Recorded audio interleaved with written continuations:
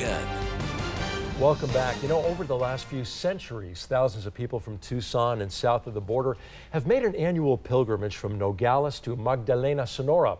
And this is a walk of about 100 kilometers, or about 62 miles. Long walk, and with a camera in hand, our own Paul Cicala also made the trek. Around this time every year, tens of thousands of people from southern Arizona and from south of the border make the journey here to Magdalena, Sonora. Tucson native B. Smith begins his pilgrimage to Magdalena as he does every year at sunrise with a prayer in front of the San Xavier mission, a few blocks from his home on the Tohono O'odham Indian Reservation. Father Kino. Tribal members like Smith make the journey every year from the mission founded by Father Eusebio Kino, San Xavier in Tucson, all the way to the Church of Mary Magdalene in northern Sonora, the place where Father Kino died and was buried. It's fulfilling. Fulfilling for Smith, who, like many others from southern Arizona, gets a ride to the border and from there, walks. Walks. And walks. Almost 100 kilometers in all. I'm pretty much overwhelmed and renewed in faith that so many people share in that same journey in the same spirit. A spiritual journey, Smith says, is also a vow to St. Francis Xavier. And for others, which include young children and old-timers, it's a lifelong commitment to make the trip on foot, on horseback, or even on bicycle. It's a hobby, it's a sport for us. Educational. So much so, with a camera in hand, I too was inspired to experience the long walk from the border to Magdalena. Growing up on Tucson's south side, near the Tohono O'odham Indian Reservation, I had a lot of childhood friends always talk about the pilgrimages their families made over the generations from San Xavier all the way to Magdalena. I feel very honored that I too am making that long journey on foot. As we speak, I'm in between the towns of Imuri, Sonora, and Magdalena, almost there. And one thing that's very interesting to me is seeing all of the diversity along the way. People of all walks of life, like Nelson Benedict. He's been taking part in this passage since moving to Arizona 10 years ago. I do it all the time. Nelson says he's always amazed at the scores of people that camp out alongside the road to help the walkers by handing out food, drinks, and first aid kits. To bring you water, nice person, you know. Nice people, something B. Smith also appreciates, especially since there are literally hundreds of well-wishers parked along the way from both sides of the border. It's actually opened my eyes to relatives that are right next door to each other, really, honestly. And knowing your neighbor pretty much, knowing a different side of the border, although we're pretty much still connected. And that connection is evident more than ever with all-out fiestas in Magdalena, welcoming walkers as they make it to the church. Most pay tribute to St. Francis Xavier, while tourists like Peggy Alford take in the town's festivities.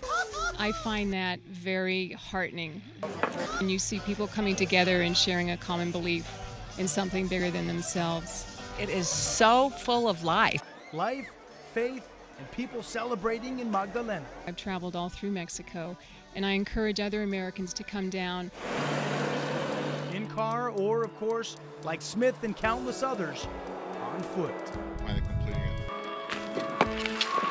Even more people from Tucson are expected to make it here in Magdalena on Saturday, October 4th. That's the biggest weekend of all these festivities. Reporting from Magdalena, Sonora, Mexico, Paul Cicala, News 4, Tucson. Wow, it's so great that he got to do that, hearing about it in his childhood, and he did it himself. And he was so excited. He was posting on Facebook all weekend about his progress and very excited about the trip and about putting that story together. A wonderful job. Nicely done. Fantastic. All right, the forecast is fantastic. Yeah, as well. John Patrick fills in the numbers. He's next.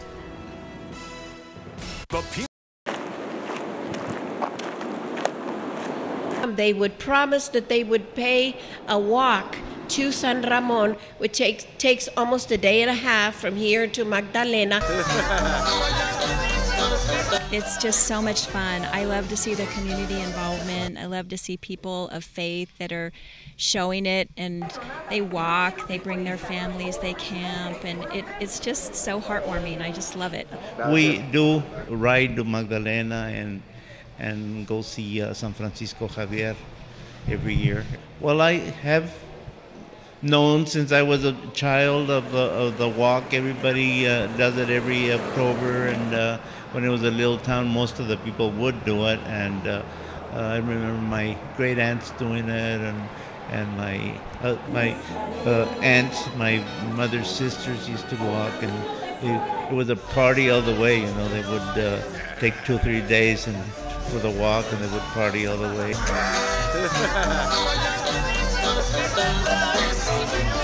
When I see people coming from southern Arizona and actually other parts of the country, I love it because they get to see what I see every day.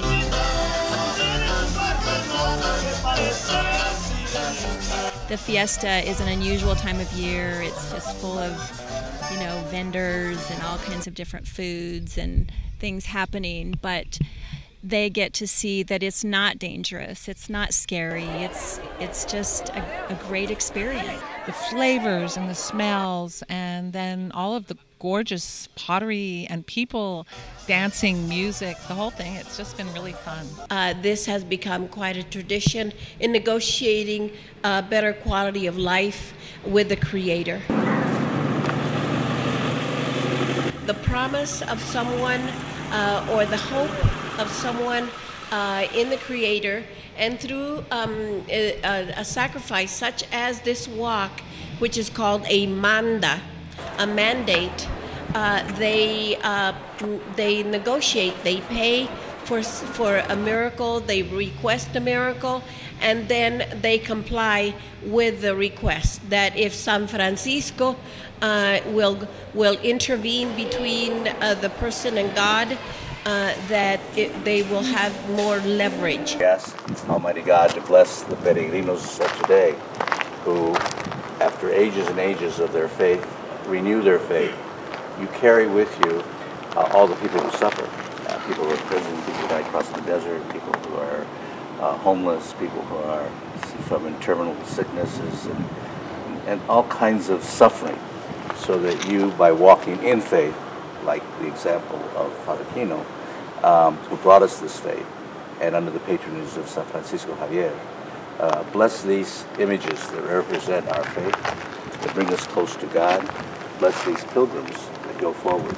I'm standing in front of what the remains are of Cocospera, one of the many missions of Father Kino. Of course, Father Kino also founded San Javier del Bac in Tucson, Arizona, Magdalena, Sonora, where we were at recently, and many others along the way.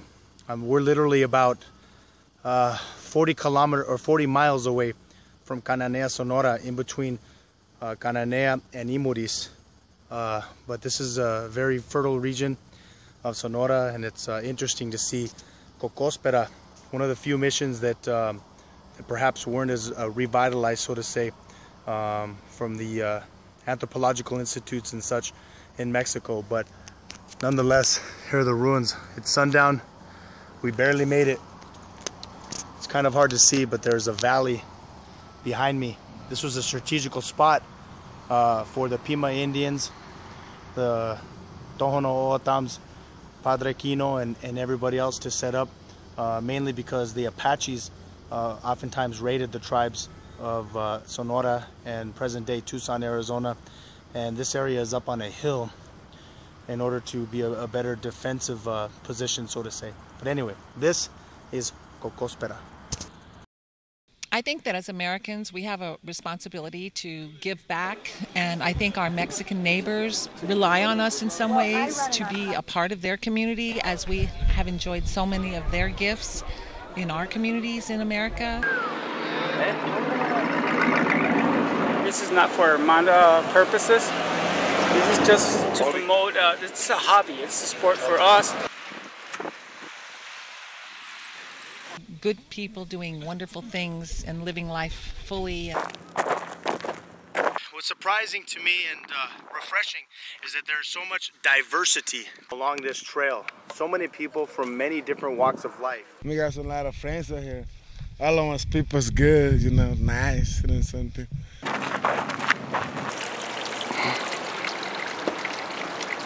They would promise that they would pay a walk to San Ramon, which takes almost a day and a half from here to Magdalena. San Ramon is the saint of the he is called Nonato. Nonato in Latin, unborn. He is the saint of the impossible. And that is one of the reasons why, when things are so bad in your life, you seek for an extra leverage of strength. The flavors and the smells, and then all of the gorgeous pottery and people, dancing, music, the whole thing. It's just been really fun.